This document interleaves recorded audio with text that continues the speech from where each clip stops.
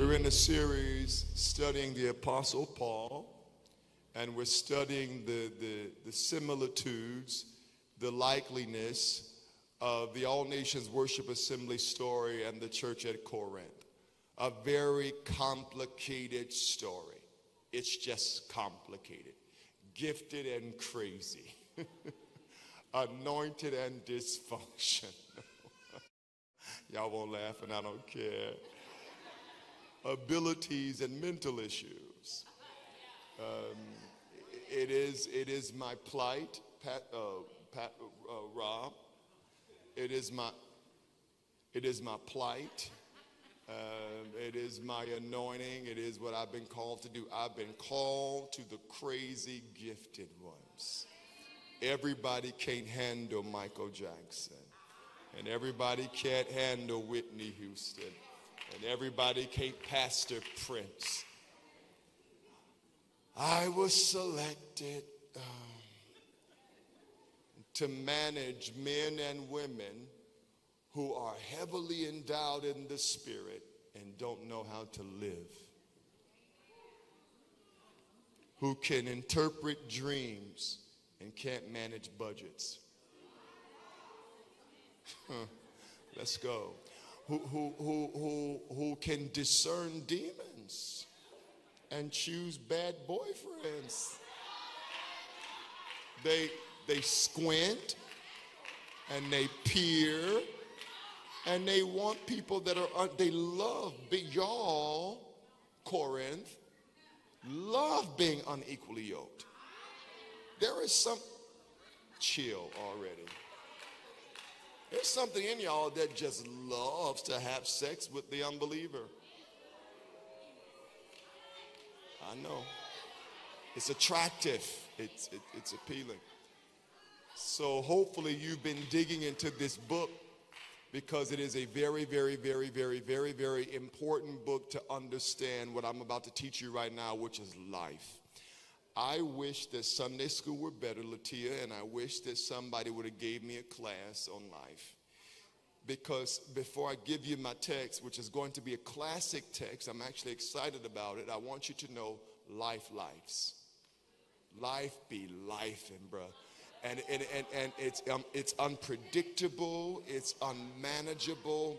Life, come on, open your heart. Life is, there's no roadmap for it, and there's no, and when you look for an example on how to live life, and you don't find one, and you get frustrated, and you fall, and you do stupid stuff, and you say stupid stuff because life be lifing. And at the end of the day, we got to know how to handle. Lift your hands and scream the word life. Discipleship is about life. Christianity is about life. Relationship is about life, whether you know it or not. Friendship is about life. And my assignment this morning prophetically is to help you handle what the heck is going on in your life. Now, it might not be all bad. Some of it might be good, but you need to measure, lift your hands and say life. Because something's going to happen. You're going to have a disappointment. Somebody's going to die. You're going to be depressed one day and sad another. But what I've learned, and I'm willing to be wrong, is that life is a science, and a part of life is Monday, Tuesday, Wednesday, Thursday, Friday. You got to win Monday. If you lose Tuesday, get up again Wednesday. But whatever you do, don't stay down. Lift your hands and say life. And there's a lot of people going to church that don't know how to live. And I'm concerned about why we won't approach it. You're going to have a bad breakup. You're going to have a bad conversation. Something's going to happen in life. All right? Galatians, the 5th chapter. We are, in fact, studying Corinthians, but we can't understand Corinthians until we get to this point. Galatians chapter 5.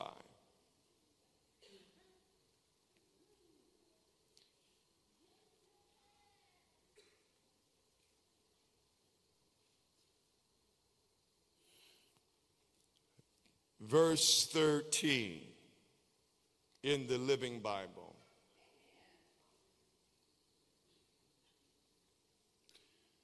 Y'all ready? Get louder and I'll let you go sooner. Oh, y'all don't want to go. Okay. Verse 13. For dear brothers, you have been given freedom, but not freedom to do wrong. Will you just look at your neighbor and say, your deliverance is for your destiny, not your destruction. Not freedom to do wrong, but freedom to love and serve each other. For the whole of the law, this messes me up, can be summed up in this one command: love others as you love yourself. What that tells me is I can't love nobody. I wish you would say, it's impossible for me to love you right until I learn how to love myself. I can't love you in that way. Anyway, but if instead of showing love among yourselves, you are always critical and catty, watch out. Beware of ruining each other. I advise you, here is a thing. We're going to just make this real simple this morning. Paul said, I advise you to obey only the Holy Spirit's instructions. Because one thing the Holy Ghost will do is instruct. It's not just mediator and investigator, it's teacher, it's tutor, it's guide, it's mentor, the Holy Ghost. He says, I advise you to obey the Holy Spirit's instructions. He will tell you where to go and what to do. And then you won't always be doing the wrong things in your evil nature that wants you to. For we naturally love to do evil. Will you just look at your neighbor and say, just because it feels good, don't make it good.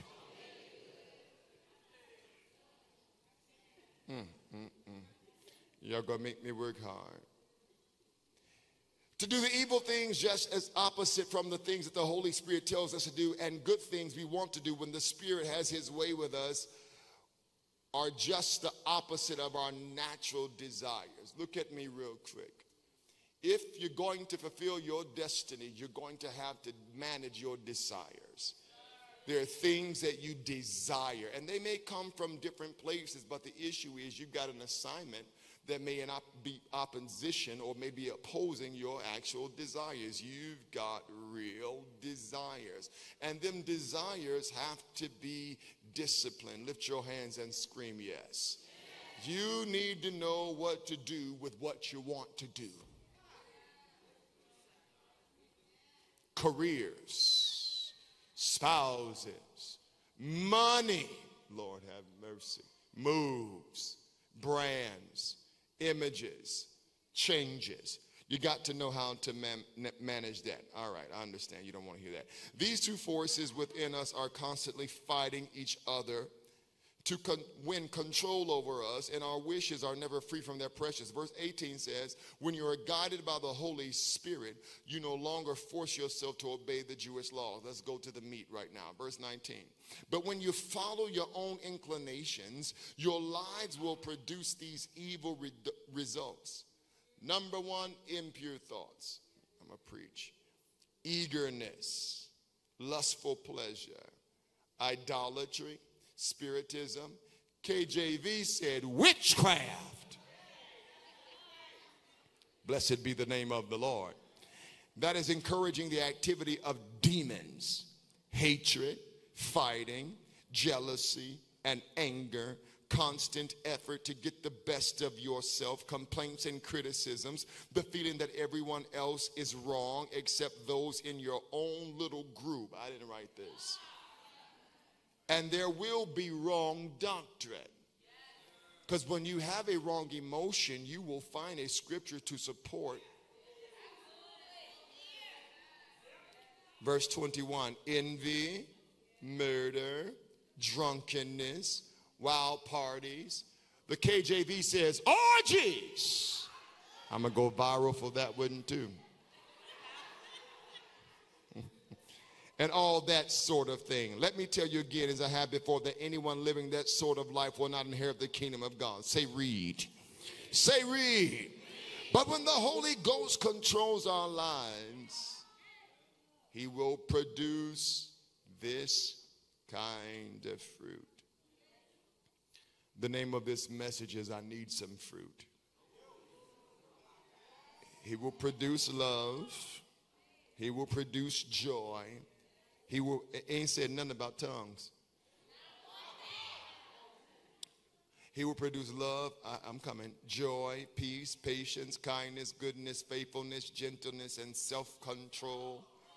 And here there is no conflict with Jewish laws. Those who belong to Christ have nailed their natural desires to his cross, and they crucified them there. I need some fruit. You know, I want to start this in a very unique way, and it's going to be Prophet Justin, the unconventional way to start it. The movie Baby Boy.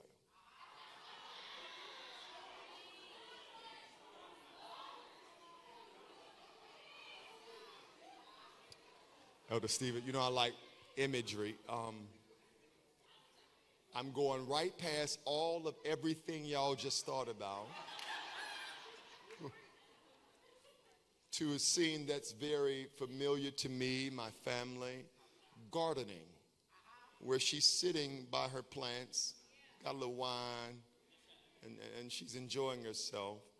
And it made me think when I studied this yesterday about growing and how the Apostle Paul in both the Corinthian church and in both the church at Galatia was concerned about their lack of growth.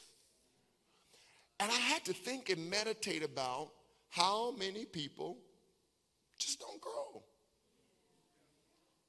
They get older, they have birthdays, they shout, I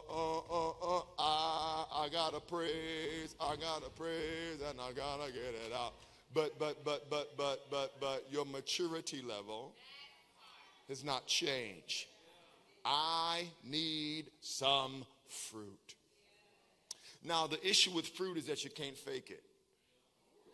Fruit has to be, number one, planted. Fruit has to be watered. Fruit has to be cultivated. And fruit has to be ripened. But Christian life, according to Galatians 5, is about fruit. And there are a lot of people that put in opposition the gifts of the Spirit, Gertie, versus the fruit of the Spirit. But I think it's both and. The fruit is actually what sustains the gifts. There are people who are whacking the gifts because they're weak in the fruit. And the issue is when you don't manage both and you don't operate in both and you don't want to reach both, you end up in Delulu land, delusional. Lift your hands and say, I need some fruit. And you know, Mommy, the older I get, I'm looking at Galatians 5, and Paul is teaching us how to live. He's talking to us about what transformed life looks like, and then he gives us some features of what a restored person does, what a redeemed person values, what a saved person lives for. And I'm measuring myself, and I'm like, where am I in the realm of the fruit? I ain't talking about y'all, because here's what we do on Facebook.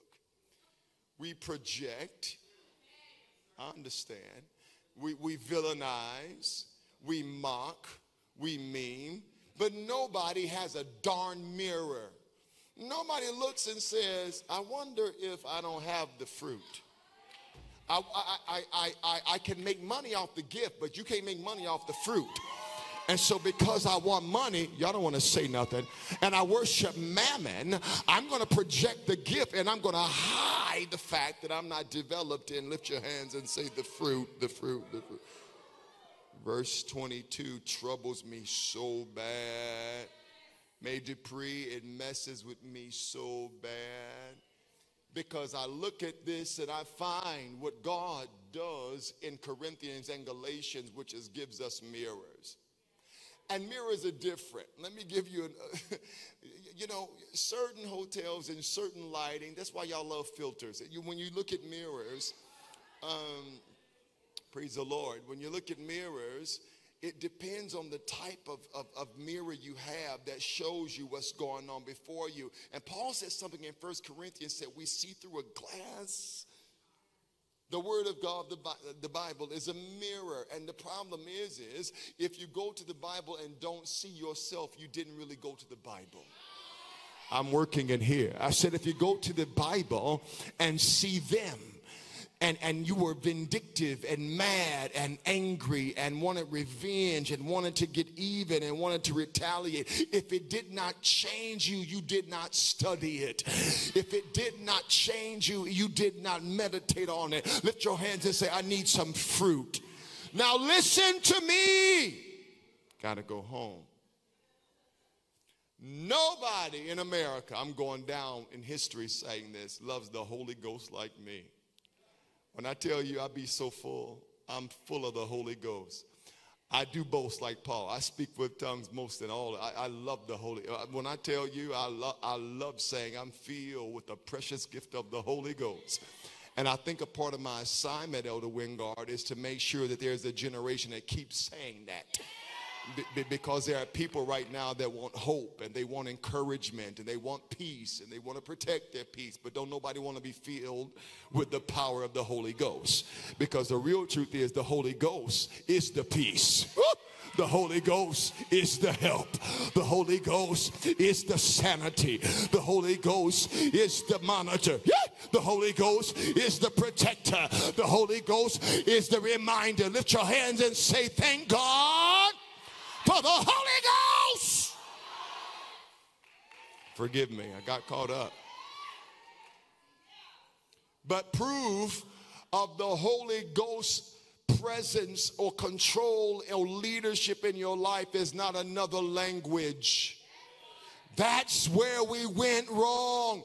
We taught people how to speak Spanish and didn't tell them how to live in the Spirit, and didn't tell them, like Paul said, if you walk in the Spirit, you will not fulfill the lust of the flesh. So I have a problem with tongue-talking carnal people. I have a problem with people that know another language but can't get a hold of their head. There is something wrong. When you feel with the Holy Ghost, something happens in your soul. When you feel with the Holy Ghost, something happens in your character. When you feel with the Holy Ghost, something changes in your personality. When you feel with the Holy Ghost, the way you walk changes. When you feel with the Holy Ghost, the way you talk changes. Your conversations are not the same. When you've been filled with the Holy Ghost, you choose differently. You think differently. You decide differently. You manage differently. Lift your hands and say, I got the Holy Ghost. Oh, say it again. I got the Holy Ghost. Say it one more time. I've got the Holy Ghost. Say it again. Say, I got the Holy Ghost. Tell the devil I've got the Tell the devil I've got the Holy Ghost.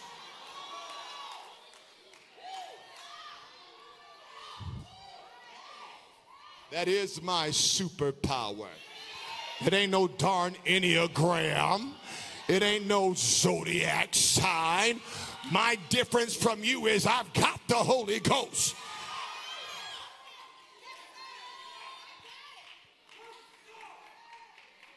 We don't hear enough about it. We got tea and cookies in church, and nobody wants to teach pneumatology. The doctrine of the Holy Ghost. How he's the reason and the anchor and the support of life. You would learn how to live better if you would rely on the Holy Ghost. Jesus said he will lead you. He will guide you. He will show you what is to come. I just want to know if there's about 10 people that's grateful for the power of the Holy Ghost.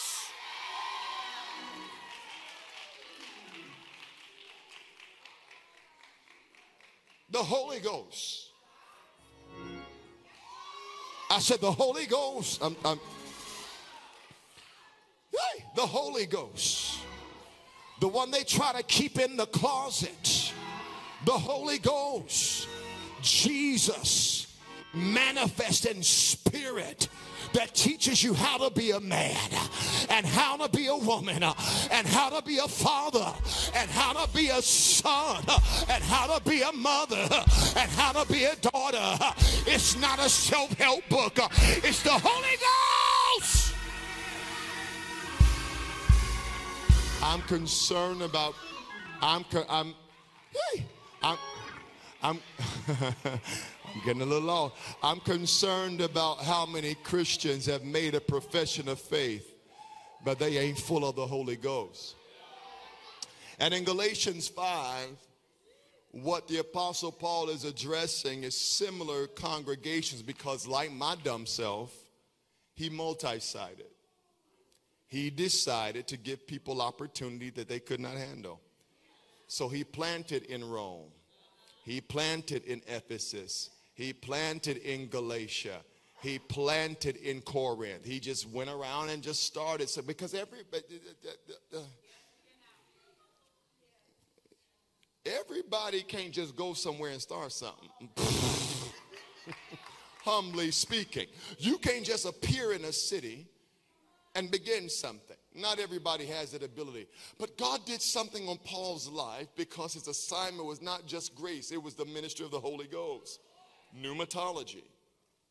Paul had a very unique assignment to teach and instruct about relationship with the Holy Ghost. So we get to Galatians 5. And he goes through all of this stuff about what happens when you walk in the flesh. And my challenge is, he's not talking to unbelievers. My challenge is, he's writing to a church, and he's talking to them about issues, pressures, the law of Moses, legalism, and then he gets into very specific things in verse 19. He's talking about impure thoughts, your thought life. He's talking about eagerness for lustful pleasure, what you do with your horny. He's talking about idolatry, which is stubbornness, He's talking about spiritism and witchcraft, because y'all love talking to dead people. And when I look at Galatians 5, say, I need some fruit. I don't understand why somebody filled with the Holy Ghost needs to talk to another ghost. Did you hear what I just told you? You don't need wisdom from your grandma. You don't need wisdom for your uncle. If they are in the grave, they should not be talking to you. Why are you taking wisdom from the dead? You need wisdom from that is living and that is alive. Lift your hands and say, fruit. So when people, forgive me, when people start taking wisdom from the dead, I wonder how filled they are. Your dead relatives should not be teaching you how to live. You need the power, the wisdom, the guidance of the Holy Ghost. And I know Christians that listen more to the stars than they do the Holy Ghost. Witchcraft. That is, and let me just stay here because I feel a little pressure. Witchcraft is probably the heaviest in this nation that it's ever been. You don't want to hear it, but there is a high level of occultism, witchcraft, demon worship, and it's not in the streets, y'all. It's something that the Apostle Paul, because that's what we're studying, is his authorship, is something, Dre, that Paul called another Jesus. Yeah, it's something called another. It's not the real one. Jesus himself may say that many Christs, and America is under the influence of many Christs. But when you got people that got gifts and fruit, they cannot be deceived. When you got people that got gifts and fruit, they cannot be led astray. When you got people that got gifts and fruit, they don't go in the wrong direction. That's the issue. We're high in one and low in the other. Hatred, fighting, jealousy, anger, constant effort to get the best for yourself, complaints and criticisms, the feeling that everybody else is wrong. I have been teaching people for years. I won't say it. I have been teaching people for years that you have to be willing to be wrong. That's a part of character development. If you've got a commitment to your rightness, you've also assigned yourself to blindness. What being wrong does is gives you the opportunity to consider, to observe, to see. And when somebody is permanently investigated in their own whatevers, according to Galatians 5, then they can't ever change. And Paul says right here, say, I need some fruit. Open your mouth, you're sad. Say, I need some fruit. Paul said all of this comes with the Holy Ghost. Envy, murder. Now, you might not be a murderer with a gun or a murderer with a knife. I'm working in here. But you might be a murderer with your mouth. The beginning of this chapter teaches about how we bite and devour. What have you said behind their back? Yeah, you don't want to talk about it. I understand. What have you, what word curses are you responsible for? Because as I've taught you before, the powers of life and death are where? They're in their tongue. But the Bible says it's hard to manage that mouth. And Christians got a mouth. It's so bad. They got a mouth. Even when they're typing, they got a mouth. And they can't fight, but they type. And because you're not going to swing. Clap your hands right now. 64-24 Langley. I will swing first. Amen. But Maurice, I'm sorry. But Justin, just edit it. Don't be mad. The issue is I know my gifts, but I'm working on my fruit. That's the issue. And it has to grow. Let's go through this really quickly. All right. Y'all ready? Verse 22. Let's study a little bit, and I'm going to let you go home. It's given ribs or smothered turkey today. Chicken? Okay. But when the Holy Spirit controls our lives, he will produce in us this kind of fruit, which means that it's not going to start big. Will you look at your neighbor and say, it will not start big? Tell somebody else, it will not start big. Part of what that means is the Holy Spirit, according to what Paul is saying, will start dealing with you in an area he wants to grow you in. And if you don't want or like to grow, them dealings are going to be consistent. Talk back to me. So the seed is the dealing. He'll convict you about something that you're not used to be convicted about. He'll show you something that you ain't seen before. He'll say you, hey, what was that? Is that an emotion that's not submitted to me? Is that a mentality that I didn't give you? Is that he'll start dealing with you. And if you ignore the dealing of the Holy Ghost, the wall of the soul gets thick.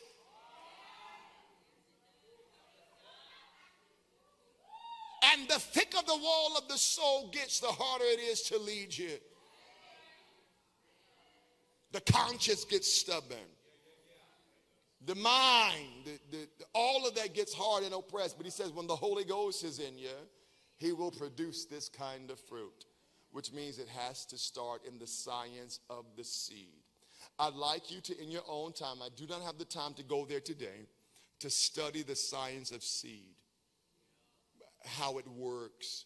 First of all, it needs fertile ground. Second of all, it only will look like what it is. If I plant something that's an apple, it will not come out like an orange. Third of all, it will require seasons. A seed needs the season. If it does not have the right season, it will not grow. Jesus cursed the fig tree for a reason. Study it on your own. I don't have time for that. But God will plant fruit and seeds in you. And Paul uses this allegory to show us what the Holy Spirit wants to do and how we approach life. Number one, and this is crazy, because he always prioritizes this. No matter when Paul talks, it's not just grace and faith. He always is like, if you got the Holy Ghost, you're going to have love. And this is simple, Dave, but you know, Christians don't really.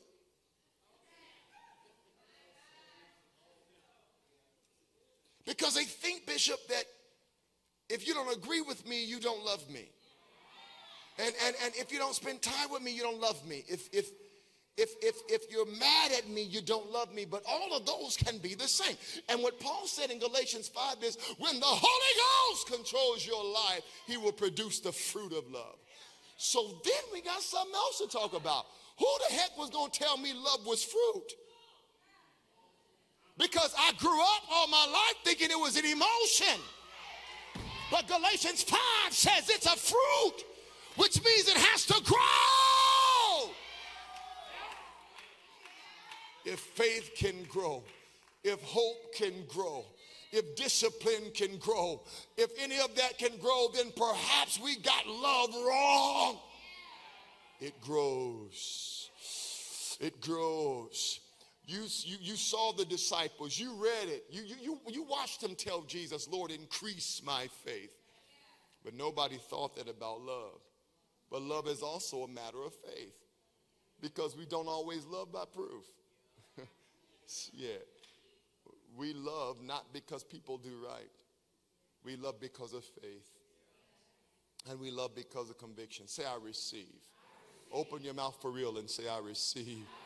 So the first thing is love. The second thing that we see in this thing that is a fruit that's produced in us is joy.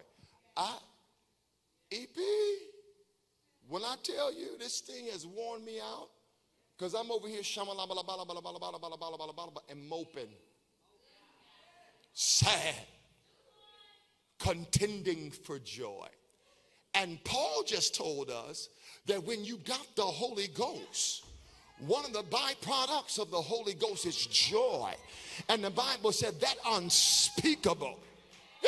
It's the kind of joy you can't explain, and that is full of glory. So when your joy level is low, I want to know when the last time you've talked to the Holy Ghost. Y'all not talking back to me. In my life, when my joy level was down, my language and my conversation with the Spirit was also equal. I can tell where your relationship is with the Spirit of God by the power of your joy. And you need joy to focus. And you need joy to be disciplined. You need joy to dream. You need joy to stand up. You need joy to recover. You need joy to recoup. And there is an assault on your joy. I feel the hope.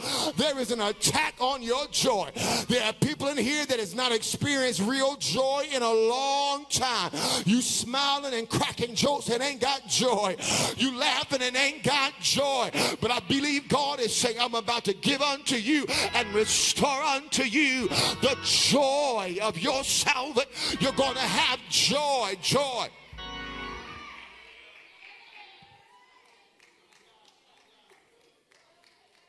I've come that you might have life more abundantly. I've come that you might have life through eternity.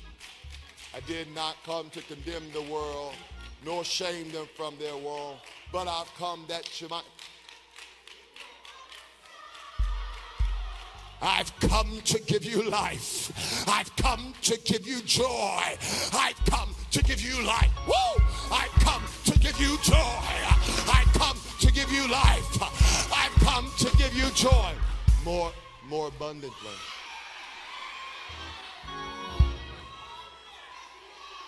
I got some more to go, but I feel good right now. Will you smack two people and say joy? Come on, just say, slap two people and say joy. In the name of Jesus, I command your joy to be restored. In the name of Jesus, I command you to be full of joy. I'm not talking to your body, I'm talking to your soul. Let your joy be renewed. Let your joy be restored. Let your joy be strong. Be filled with joy. Live in joy. Monday joy. Tuesday joy. Wednesday joy. Thursday joy. Friday joy. Saturday joy. Joy on Sunday. Let your hands just scream glory.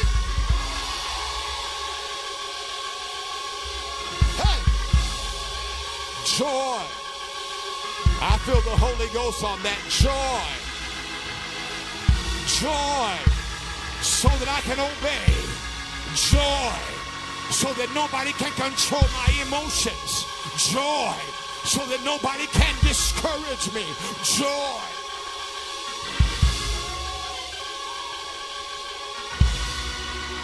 I want you to scream to the devil, say, you can't have my joy. Just to tell the devil, you can't have my joy. Say it.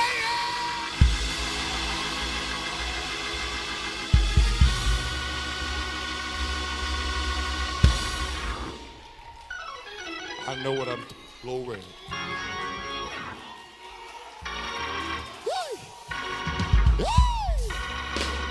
Joy.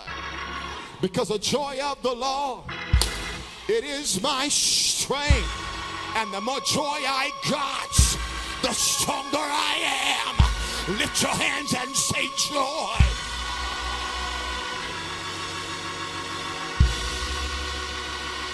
I'm sorry. The next fruit.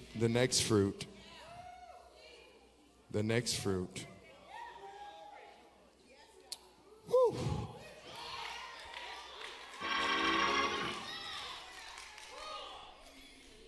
The next fruit is a ancient concept.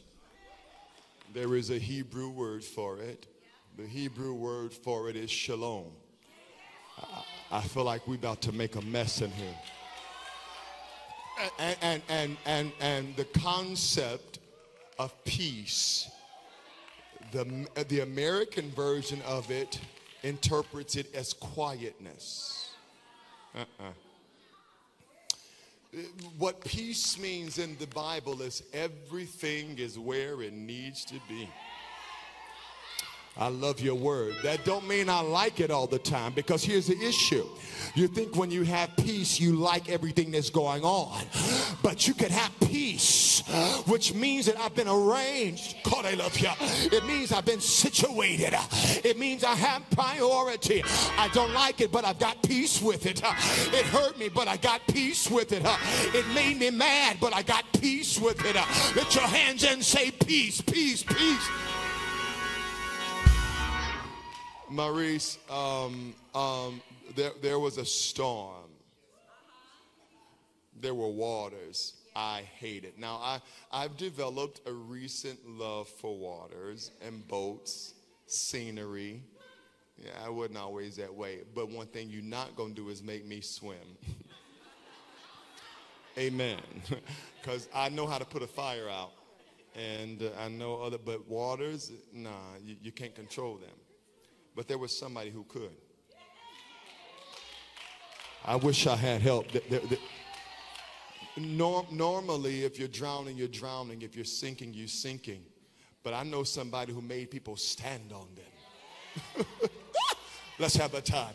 I know somebody who spoke to waters, which means that waters have ears. Watch me. And Jesus said he did two things.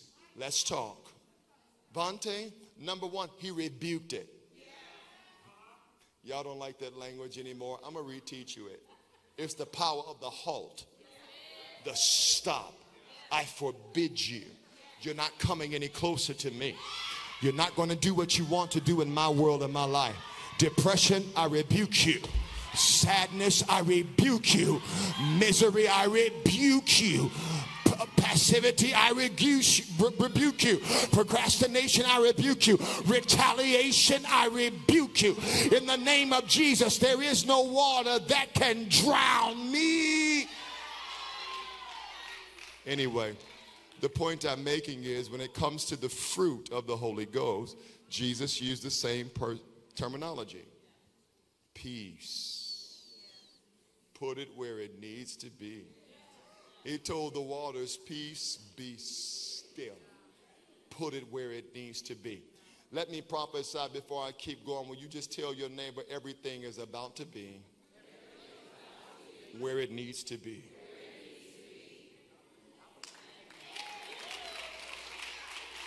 Now scream the word peace. Peace to your mind, your heart, your soul, your life, your body in the name of Jesus. I take authority over anxiety, nervousness, confusion in the name of Jesus, insomnia. I pray for the peace of God.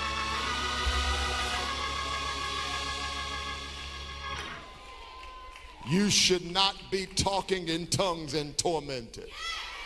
I don't know where we got that from. We should not be and can't control our thoughts and control our mind.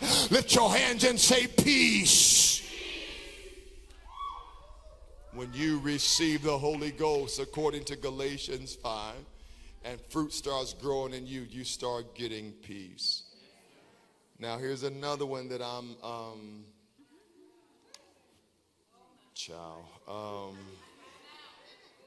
patience. I really wish, Sharice, that the Holy Ghost was just about tongues. Because when I'm looking at this, I fall short.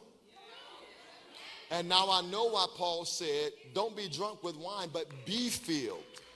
Not get filled, but be filled. So I'm always trying to live the full life and understanding what it is to be full of the Holy Ghost, because when I lose my patience, and I'm guilty of it, it reminds me of where I am with the Holy Ghost. I want to know, y'all quiet on me, how many of you are impatient? You got a promise that you're mad at, impatient. You got a prophecy that you're mad at, impatient. You got a process that you don't like, impatient. Just impatient. But the Bible says in Galatians 5 that this is one of the fruit of the Holy Ghost. You're going to have to learn how to wait. You got to learn how to wait. And if you're waiting, you got to learn how to watch. You got to learn how to wait. Woo! You got to learn how to watch. And the medicine for waiting and watching is worship. Because you're going to need a reminder. You're going to need a reason. You're going to have to need a focus point. Say, I'll wait on it. Now here's something else that I think I fall. I'm going to put myself out there because I know y'all going to lie to me. Kindness. I'm not the nicest person. And when you think about the biblical definition of kindness, what it really means is the restraint of the mouth.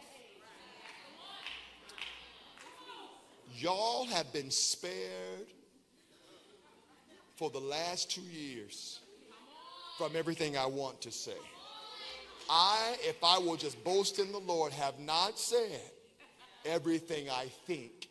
And the way kindness manifests is a bridle on the tongue, a control of the thought. It does not mean you got to walk around giving gifts, because it's not generosity, it's kindness. And what kindness is consideration. If I do this to you, I will destroy you. Now, you can say whatever you want to say, post whatever you want to. Now, if I respond and react, your life is over. You have no career. The whole premise, never mind. So what kindness is thought restraint, word restraint, reaction restraint. You got to learn how to hold it back. You got to learn how to not do what you think you could do and what you're able to do. You got to learn how to hold it back. It does not mean you have to tolerate abuse, Noel. What it means is you get the opportunity in your character to restrain. And if you don't learn restraint, then what's going to happen is that aspect of your lack in your fruit is going to impact your gift. So now you're going to be prophesying all over the place, off. You're going to be walking around giving false discernment, off. You're going to be walking around trying to heal people and they're not getting out of wheelchairs because you didn't learn restraint in one area and you need it in both. Because one thing the fruit and the gifts need is restraint. The spirit of the prophet is subject to the prophet. You can control that. The Holy Spirit makes you do nothing out of your body. Be in a trance all you want to. If I tap you and wake you up, you can get up. If I'm preaching, you should not be talking in tongues over me. I'm trying to teach you and you like, no! Discipline yourself. Restrain yourself. Hold that thing in. Wait till you get in the car. I'm working it here. I'm talking about fruit. Goodness. Goodness. Goodness has to do with, if you will hear, goodness has everything to do with what you do for people who can't repay you. And if you live your life for payback, you're going to be disappointed every time. I want you to hear what I'm telling you. I've lived it. I'm living it. If you live your life for payback, you're going to be disappointed every time. If you decide to give something, this is a mature word. Take a deep breath. Exhale. Don't expect nothing. I did it because I wanted to. I cooked because I wanted to. I paid your bill because I wanted to. I gave you the car because I wanted to. You don't even have it in you to do it. But here's what Jesus said even about forgiveness. If you can only love and you can only relate to those that can do it back, that's our problem. When you're in the fruit season, God is like, I want to see what you can do for those who can't do it back. You'll get it later because that's how I know the fruit is there. I need to see some fruit because people can't eat your tongues. They try with me, but they can eat your fruit. Faithfulness. The Holy Ghost produces consistency in your life. The Holy Ghost wakes you up to pray. The Holy Ghost convicts you about study. The Holy Ghost teaches you about counsel. The Holy Ghost produces. And lift your hands if you know an inconsistent Christian. Let me see something real fast. Put your hands down. Now, how many of you are an inconsistent Christian? Understood. So what I'm trying to teach you is when you are full of the Holy Ghost, say, I need some fruit. You got to be more consistent. You don't determine your commitment based upon what's popular. And you don't determine your discipline based upon crowds and audiences and all of that. You just need to live your life in consistency. Now, when you live your life consistently, what happens is character is grown in you. It's the power of the Holy Ghost. Say, I receive. Gentleness. Child, Lord help me. I feel so bad preaching this to y'all because contrary to popular opinion and contrary to most preachers, I'm going to tell you, I ain't here yet. I'm teaching and learning. Gentleness. That means empathy.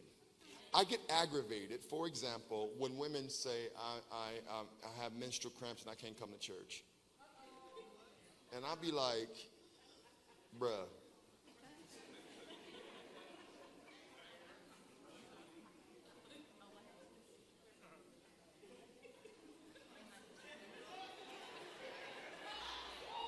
If you don't get an aspirin, a Tylenol, a ginger ale, or some saltines or something, and get your end in church.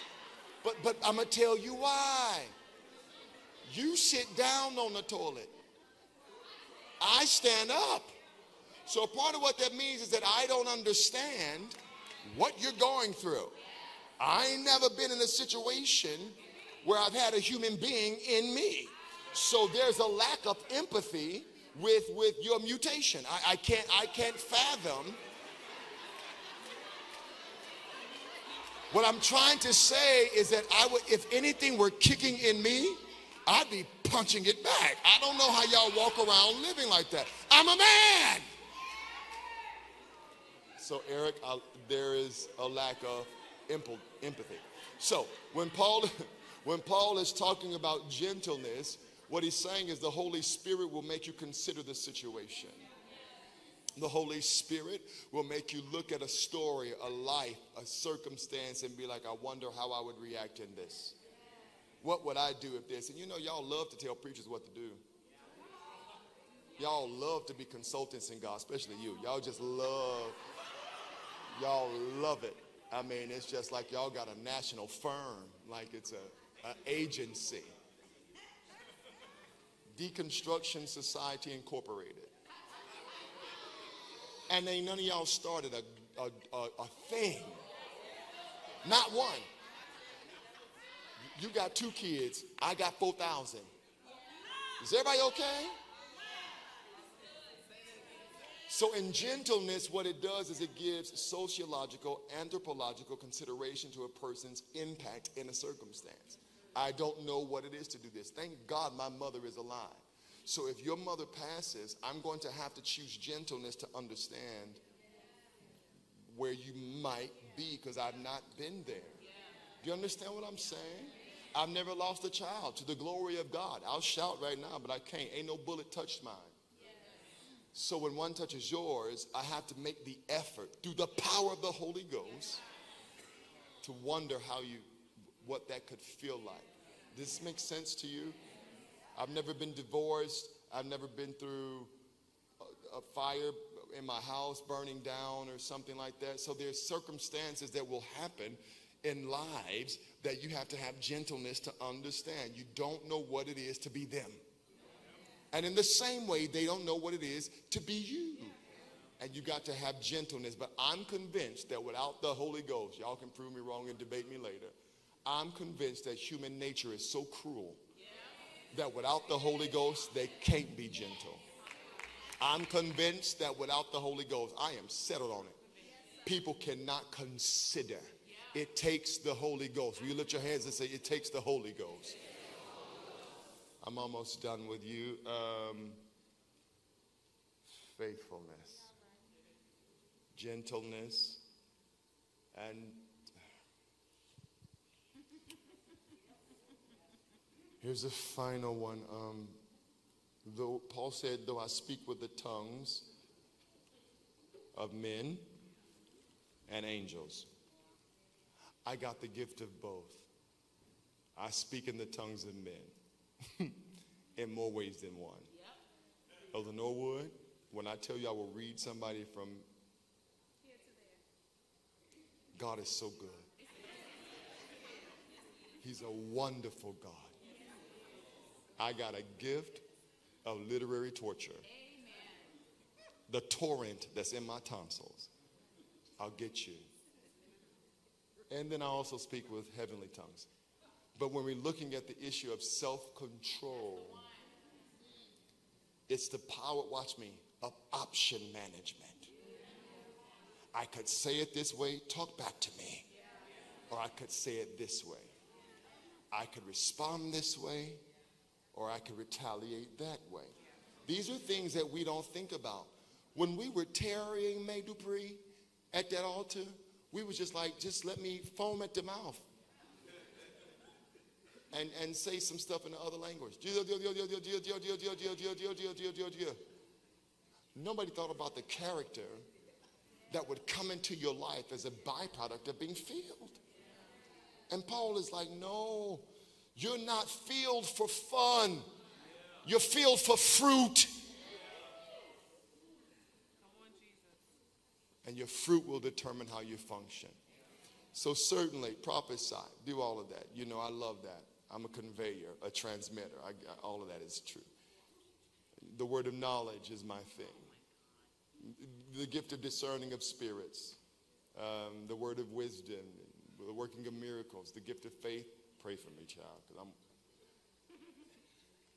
I ain't there yet. The gifts of healing. All of that stuff is important, but they are stabilized.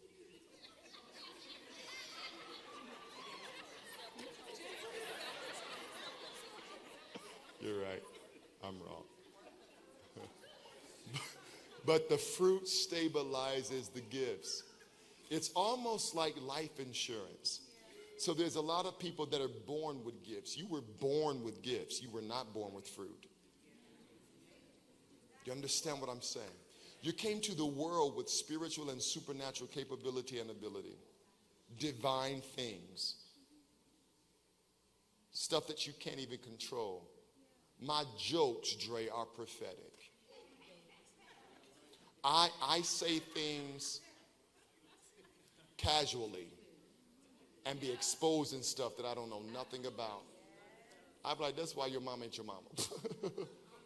And folk be like, I got a bad case of the I can't help it. I was born that way. So you are born with abilities. If you move in healing, you were born with it. If you're called, and deliverance is a healing ministry. So even if you have a propensity towards casting out devils and functioning in that way, you were born with it. The only thing you did not come to the world with is fruit. You've got to be fruitful, not just gifted. Gifted and fruitful. And it comes by your relationship with the Holy Ghost. Now, there are a lot of people who study the Word, but they do it without the partnership of the Holy Spirit. And people often ask me about how I understand mysteries and how I interpret things. It's because I don't read the Bible by myself. I never open the scriptures without saying, Holy Spirit, teach me. You wrote this. He's my tutor, my mentor. I do that. So when we're thinking about fruitfulness and having fruit, it's not just about being nice. It's about developing these life skills, these life abilities that will give you endurance. Because here's the bottom line. At the end of our text, what Paul says is the people that do this have crucified themselves. And they don't live out their carnal desires. They have put their desires on the cross. So what I'm challenging you to do today as we study Corinth, what I'm challenging you to do is look at Paul as an emissary and as an example. Oh, hi, Aunt. As an emissary and as an example of somebody that was committed to fruit.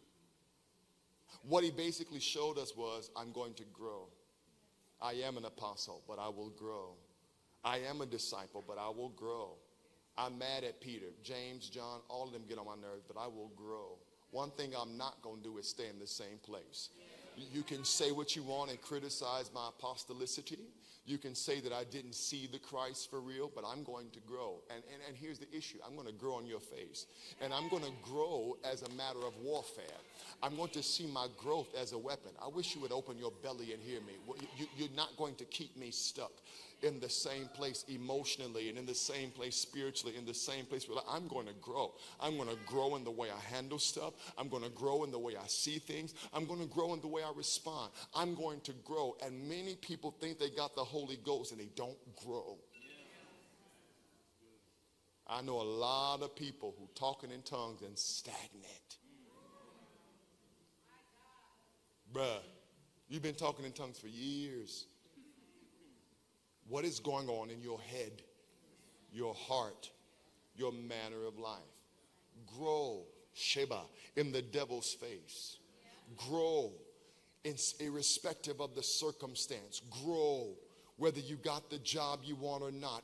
Grow, whether people offend you or not. Grow.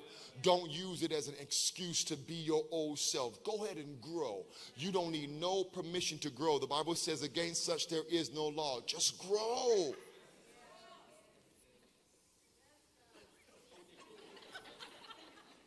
I hereby ordain you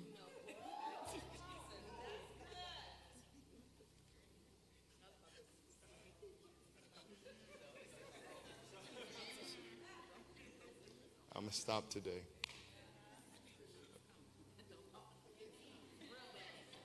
Now stand up.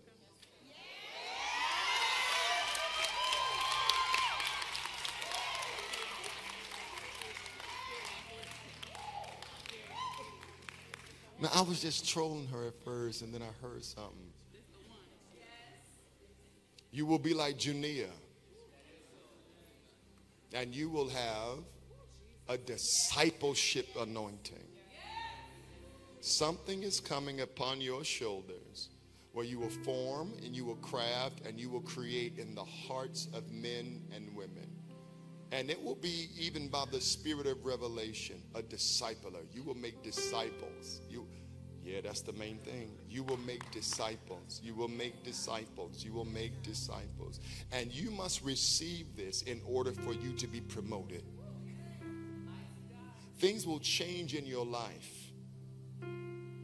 Yeah, Junia, the female that was among the apostles. You have to make disciples. Let there be, yeah. You're even, I see that you're even going to teach Paul.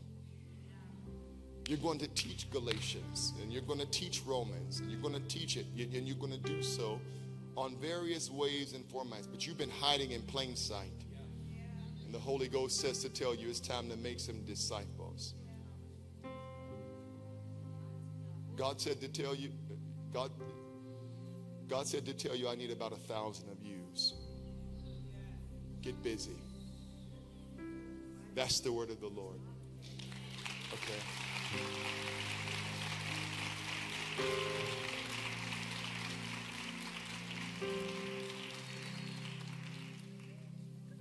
And you will also have questions from your family. Something is about to happen where there is a storm coming, and they're going to come to you for answers. What does this mean? And you will have the word so deeply hidden within you that you're going to bring peace. It's fruit season for you. This is fruit season. It's fruit season. Funnily enough, what I'm hearing the Holy Ghost saying is he just got you to accept the gifts. But now it's time for fruit. He's growing you. He's growing you. And keep growing, baby. Grow. I feel the anointing coming on me so strong. Please stand. Grab a Sinai. Grab whoever is closest to you. Y'all know how we do. Let's pray for growth. Let's grow. In the face of the wicked one, let's grow. Let's grow. Let's grow. Not just let's go, but let's grow. Grab them now and begin to pray with everything within you. In the name of Jesus, I command the husband in you to grow. I command the man in you to grow, the son in you to grow, the preacher in you to grow, the gift of God in you to grow, the businessman to grow, the businessman to grow, the businessman to grow, the businessman to grow, the businessman to grow, the businessman to grow. You're not an orphan. Stop now. Come on, I need y'all to... I'm moving in something. You're not an orphan. I don't care what your father did. You're not an orphan. In the name of Jesus, I command growth. Come on. You have the authority by the power of the Holy Ghost to speak to that is in your brother and in your sister. Grow in every gift. Yeah. Grow in every ability. Grow in your creativity. Grow in your leadership. Grow in the name of Jesus. We command a fruit season. Grow in your study. Come on, pray for him. Grow in your study. Grow in your study. Grow in your study. Yeah. Grow in your study.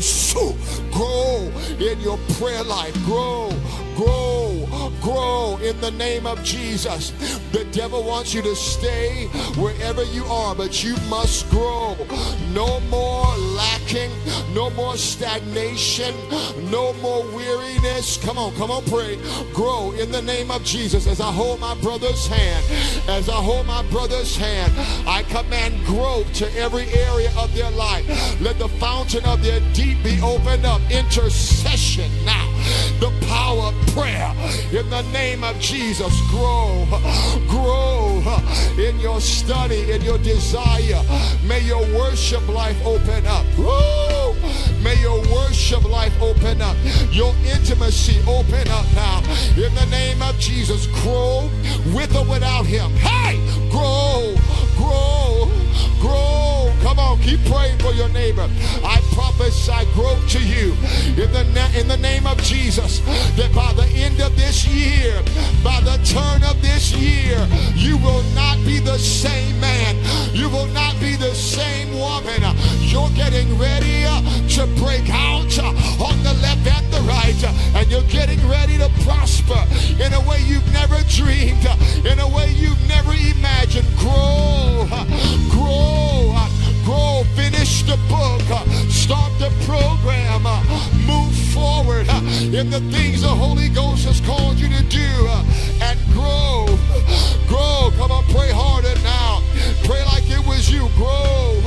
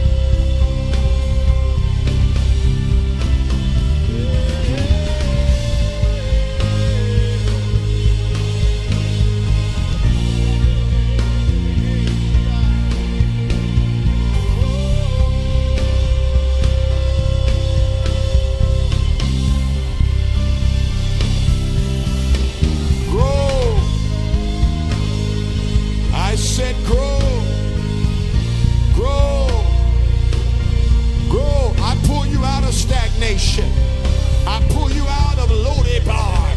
I pull you out of a stuck place. I pull you out of the sinking sand, out of the miry clay. You're going to grow. You should have been preaching. I command the Spirit. Grow, man.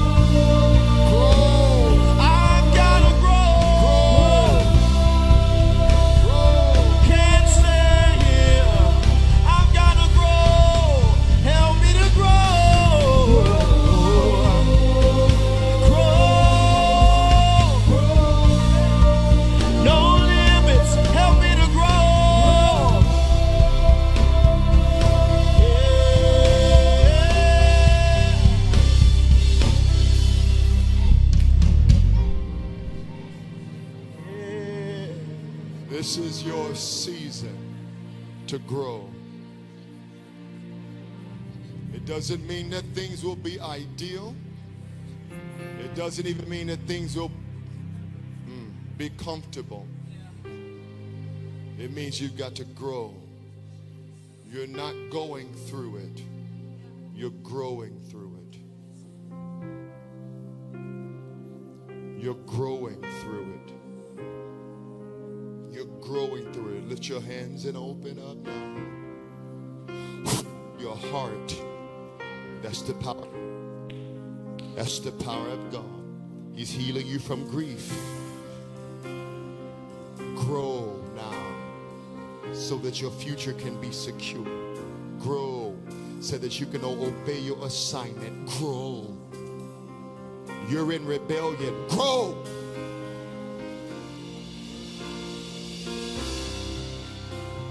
You too. Lift your hands, honey. God's been waiting for a surrendered heart. And you've been so mad at church people that it's kept you in a stuck place. But grow.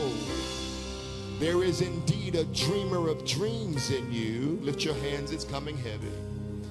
You dream things, you see things before they occur. Grow. The devil has an agenda for your heart. Ho! He has an agenda for your heart. Ho! He has an agenda for your heart. But you've got to grow. I saw somebody. It was you. Come here. Man.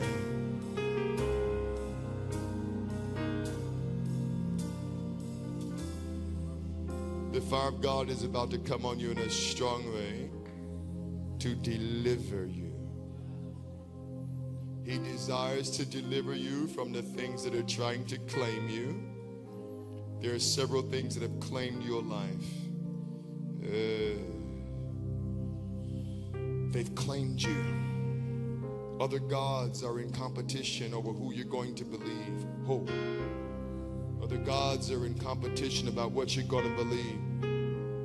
One of them is trying to convince you to not believe the Bible. One of them is trying to pull you into Scientology. They're trying to recruit you because they know your gift. But the poet in you, the writer in you, is being revived by the power of the Holy Ghost. It's not by accident that you're here today. You got to grow through these questions. Grow through them, and I'll handle your mother.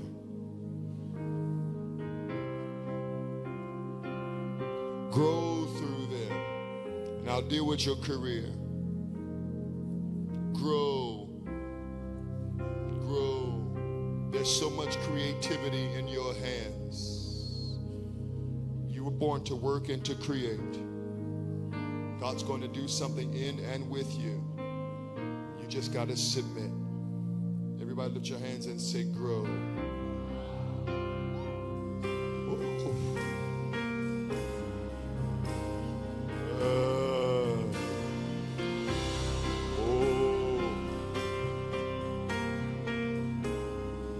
Everybody lift your hands and pray in the Holy Ghost, will you?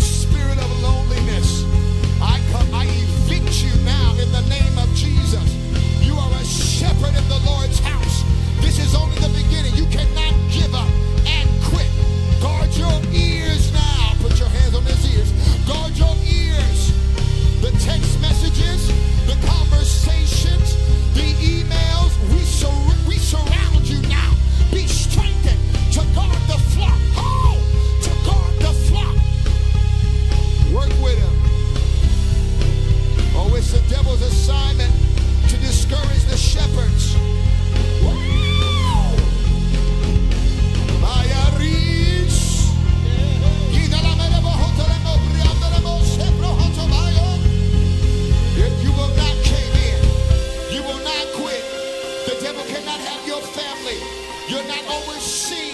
You're not overlooked. I feel the anointing. I feel the anointing. I feel the anointing.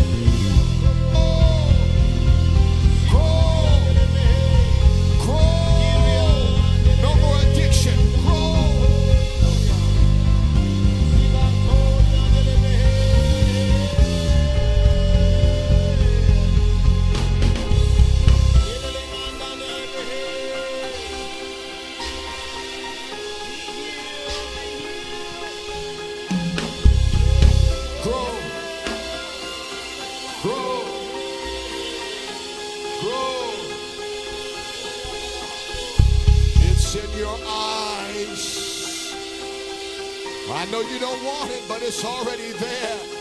You were born with it. See, see, see, see.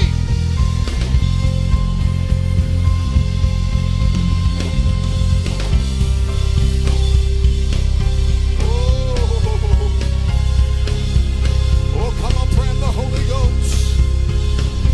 Pray in the Holy Ghost.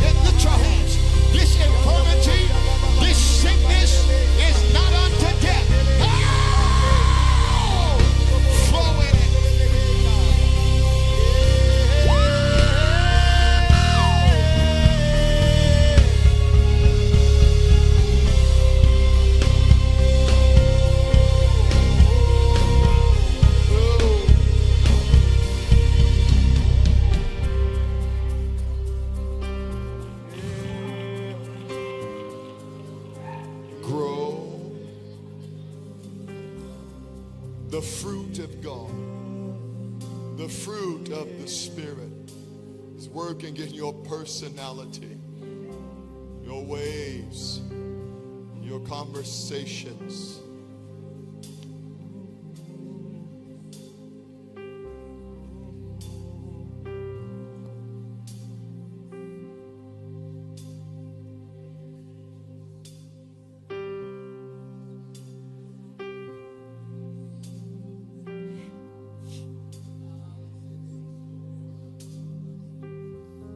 No coffin is necessary.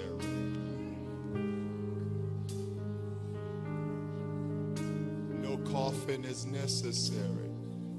Helena, come to me now.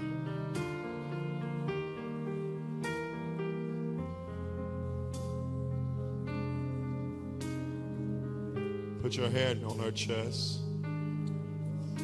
Whatever is claimed your body, cannot cancer, I'm talking to you. You know my voice. I curse you now.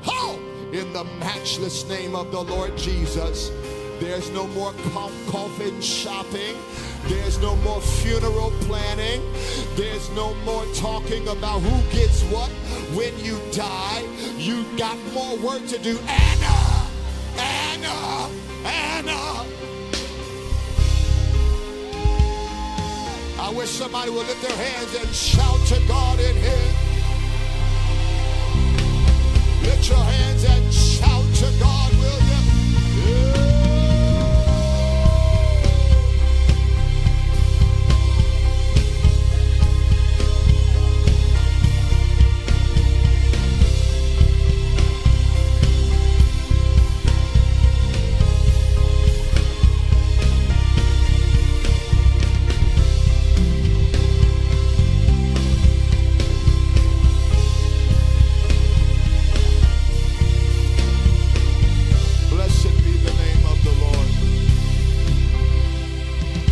Lift your hands. I'm letting you go, Father. I thank you now.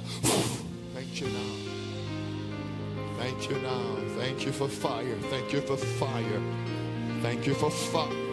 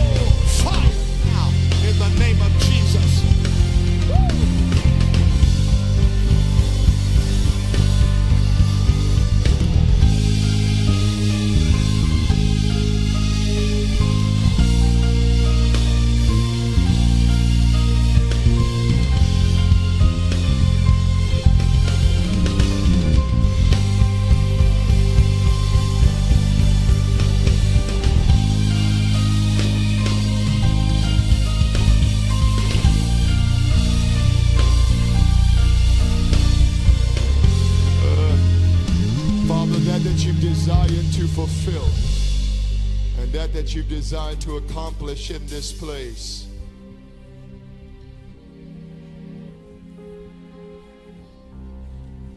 I pray that your will is done now in the hearts of every man and every woman here.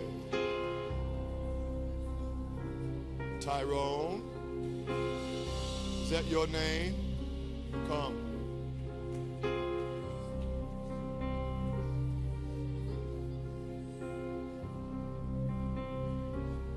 Lift your hands now. The fire of God is going to hit you strong, evangelist. Lift your hands strongly. On you now. Fire on you now. The preaching of the gospel, the mystery of Christ, healing, the deliverance, not you now. I want somebody to scream and give God the glory right now. Who are you? The anointing is on you.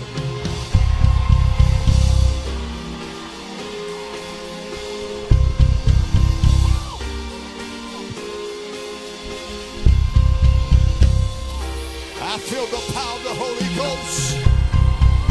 I said shout.